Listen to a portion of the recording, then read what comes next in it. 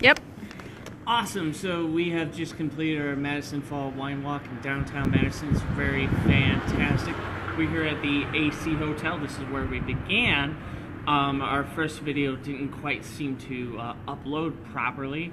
A lot of technical difficulties there with amateurs trying to run Facebook Live. Hey now, the Wi-Fi wasn't working. The Wi-Fi wasn't working. Let's hope and pray that it is this time around, although I could have swore I used 4G memory. Anyways, so we have some winners and losers.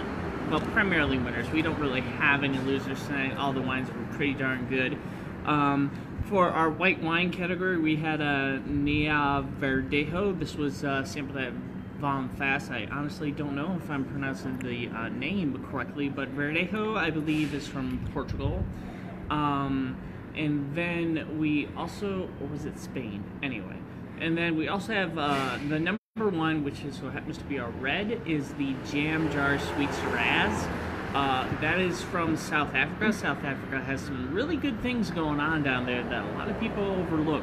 They have a really good Pinotage.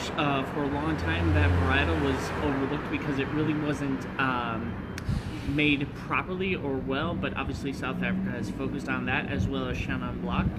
But in any event, their Sweet Shiraz, or Shiraz in general, is good.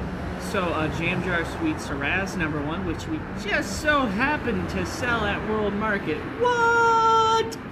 Anyway, so my wife is shaking her head at me, which means that it is time to end our videos. And talk about the white. So we did talk about the white wine. There was the Verdejo. Oh, sorry. Yeah, she needs to get in on the get in with the program. Anyways, so this is the end of our Madison Fall Wine Walk here downtown Madison, Wisconsin. I love this place. I love this town, and all my Madison friends. Where the hell are ya? Again, Mark, your Madison Cork Dork. Have a fantastic rest of your day and keep learning about wine.